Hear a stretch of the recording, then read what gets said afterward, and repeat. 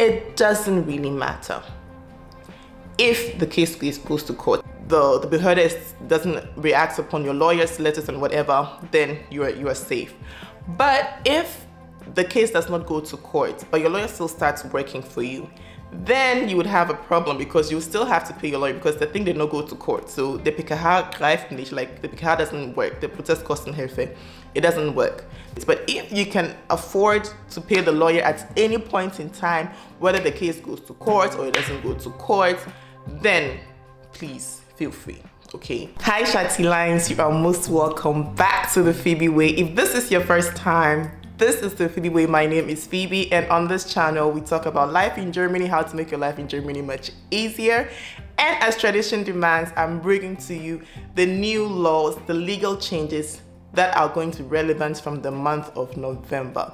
So just get comfortable and let's get going.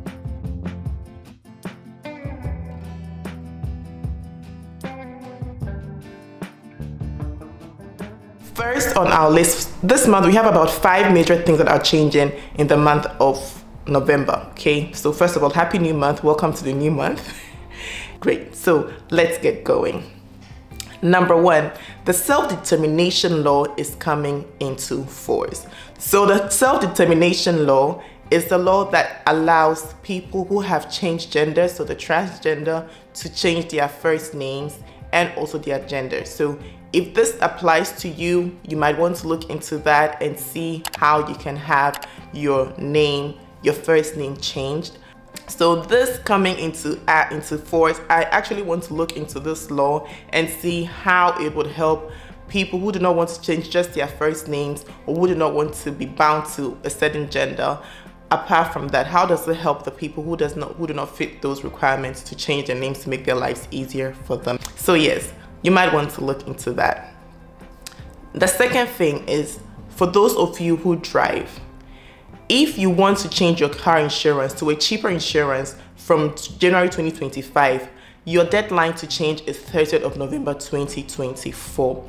So usually, I say this actually every year since I started doing the legal updates, the 30th of November is your deadline for you to look into which insurance company is cheaper for me, especially with the Haftpflicht Versicherung, Kraftfahrzeug Haftpflicht Versicherung, Kfz Haftpflicht Versicherung. This is your time to look into that for the drivers or people who own cars. And if you want to know where to check, you can check on check24.de, you can check on verivox.de. These two portals are the ones that I use most of the time when I want to switch. And I can also tell you this, there are certain things that you would have to take your time and read through. For example, do you have a garage? For example, how often do you want to pay the money? Is it once a year? Do you want to pay it monthly? Do you want to pay it twice in a year, so every 6 months?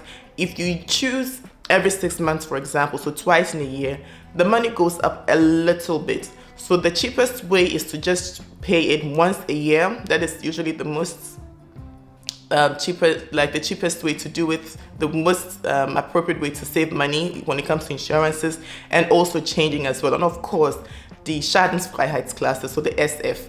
So depending on how many years you've been driving without causing an accident or being involved in accidents, actually causing the accident, that is also relevant when you are trying to change. Good. So that's another thing. If you want to change your insurance company, your deadline for this is the 30th of November.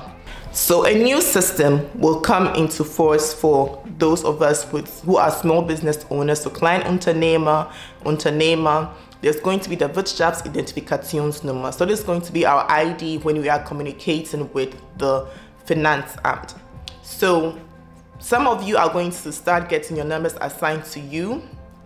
Do not be, bothered about it, or don't be shocked about it. There's nothing to it. It is just your special ID, identification number, that is going to help Finanzamt, assess and process things for you much easier. So that is one thing that is happening this month of November 2024.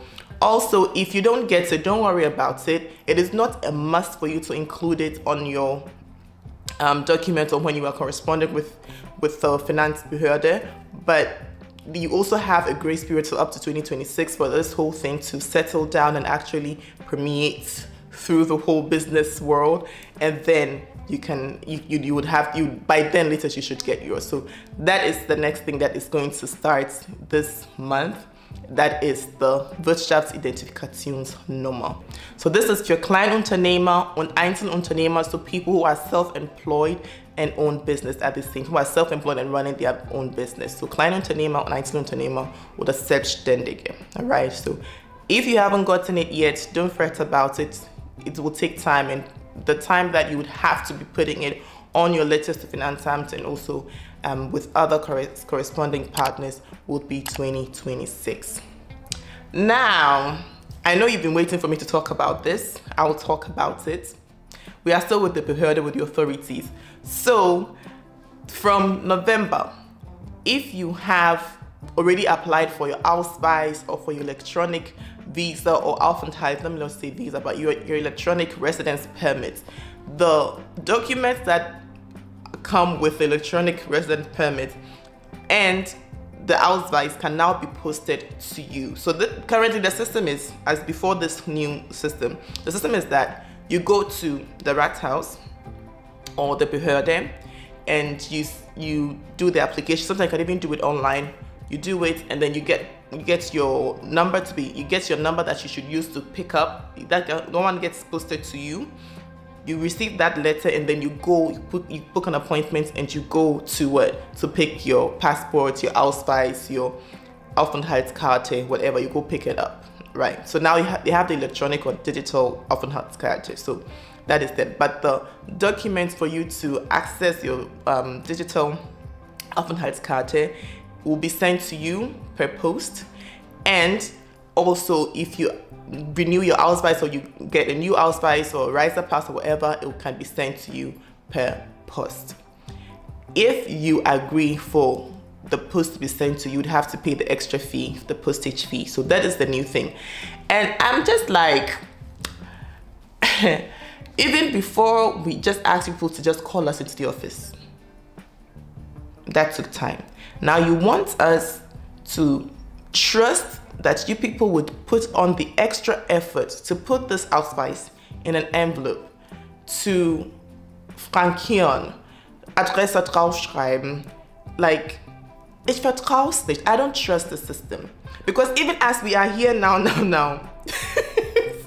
things are not really smooth. Like, it's not this smooth like the way you see my finger. It's not smooth. So I'm really wondering how this is supposed to go. I'm praying for all of us. My IDs currently, I have about 8 years to go before they expire. So I'm hoping that by the time I have to renew my ID or anything, things will be more friendly. Okay, so yes, that is another thing that I saw and I was like, hey, all of this in this month. Well, digitalization is supposed to work. And it was just funny that for digitalization, like for the digital electronic Aufenthaltskarte, they will send the things to you per post. Warum geht das auch nicht digital? Why can't they send you the Aufenthaltskarte, like all the relevant information by email or something? That's what I was thinking about. They did not ask me, so they should keep doing what they want to do, because if they had asked me, I would have shared my opinion, but they didn't ask me. So, all right. Now that we have come to the end of the legal update, but one question has been coming to me quite a lot, and it is, Phoebe, do I need to employ a lawyer or to engage the services of a lawyer because I'm waiting for my Aufenthaltserlaubnis, I'm waiting for my Aufenthaltskarte, I'm waiting for my Reisepass. It's been months and months and months, more than 6 months. I can't travel out, I can't start a new job. What should I do? Depending on your financial situation, it could be a win-win situation for you, okay? So what your lawyer would usually do is your lawyer would sue the authorities. And so your lawyer would take the matter to the administrative court. And when your lawyer takes the matter to the administrative court, he would also file for PKH, that's Prozesskostenhilfe. So when he files for Prozesskostenhilfe, you wouldn't be the one paying for your lawyer's costs, even if you should lose the case, right? Even if you should lose the case, you wouldn't be the one who has to pay. So depending on your financial situation, it doesn't really matter. if the case goes to court. If the case goes to court and you lose or win, it doesn't really matter. So what your lawyer would say is he's filing for an Untätigkeitsklage because they are not acting, so they are not active. So he's going to sue that the court should force them to act on your behalf, like act for you, okay? So that is what your lawyer will do. So if your financial situation is not that good and you might lose, you might win, but the case goes to court because the Behörde doesn't react upon your lawyer's letters and whatever, then you are safe. But if the case does not go to court, but your lawyer still starts working for you, then you would have a problem because you still have to pay your lawyer because the thing did not go to court. So the PKH greift nicht, like the PKH doesn't work, the Prozesskostenhilfe, it doesn't work. So that is why I say, wait a bit. But if you can afford to pay the lawyer at any point in time, whether the case goes to court or it doesn't go to court, then please feel free, okay? But most of the time, if you don't have that extra 500 to 600 euros for the lawyer to act on your behalf, then you might just have to wait. And sometimes waiting also helps because it's just short staffage. Like they don't have the personnel to take care of the situation, okay? So that is what I can say to that question. And yes, we have come to the end of today's video, Shati Lines. For this month, I'm so happy to announce to you that I'm going to have some interviews when it comes to the series Diary of a Black Woman in Germany. Yes, I started the series and I went a bit on a break because I moved. As you can see, my background has changed, environment has changed, it's much brighter, it's giving, okay, it's giving. And you can also see the YouTube light over there. So if you have not yet subscribed, subscribe. Make sure that we are moving up. Share this video, like this video, comment on this video. If you don't comment, oh yeah, comment. Just say comments. So comment, and let's make sure that the Phoebe Way gets the visibility that we need to grow, okay? So please show me some love. And yes, so this month we will also be talking about how life in Germany has affected me personally, because November is also going to mark 20 years in Germany for me. It's been a roller coaster ride. It's been lots of highs, lots of lows, and I've always wanted to share my personal lessons with you guys, and I'm going to start this as well this month. So please, it's a promise, please make sure you are tuned in, all right? Thanks for watching, and I'll catch you guys. Okay, I've been looking down again. Thanks for watching, and I'll catch you guys on the next one. I'll actually see you next Sunday. And yes, I have the interviews hopefully planned with Kelechi. I was on her channel last month, I believe, yes. So I'll be talking with Kelechi, hopefully with Firdaus as well. I was on her channel as well, and hopefully we'll be talking with Niger Girl in Germany, the official Niger Girl in Germany as well. So I haven't spoken to her, but I know she will not say no. So yes, thank you so much, meine Lieben. Shati Lines. Yes, are you a Shati Line yet? You know, there's a difference between Shati and Shati Line.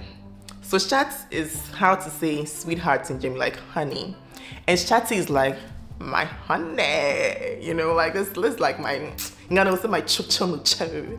And then, or like, so Grace will say my shushu. It's shushu, I pay shushu you, but Shati Line is like small Shati, portable Shati. That's why you guys are my Shati Lines. My Shati Lines that I put in my handbag, my Shati Lines on my phone, my Shati Lines with the energy and the vibes, okay? Okay, guys. As you can see, I'm coming into this new month with lots of positive energy. October was a bit rough for me emotionally, also with grief and everything, grief processing.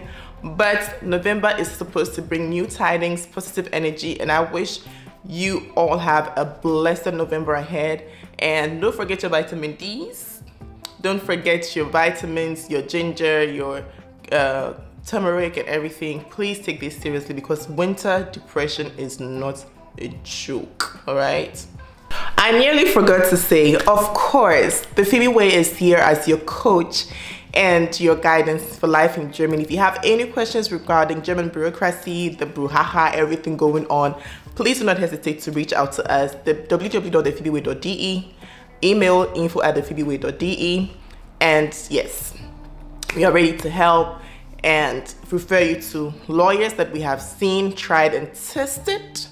And yes, what else? Yeah, we're just here to help you navigate through things. And if you have any questions, what we usually do is interpreting, helping you understand your letters, all these things. Don't worry about that. Moving to Germany legally, getting married in Denmark, everything. Just go on the website and check out what we usually do. All right? Okay. Bis zum nächsten Mal. Tschüssi.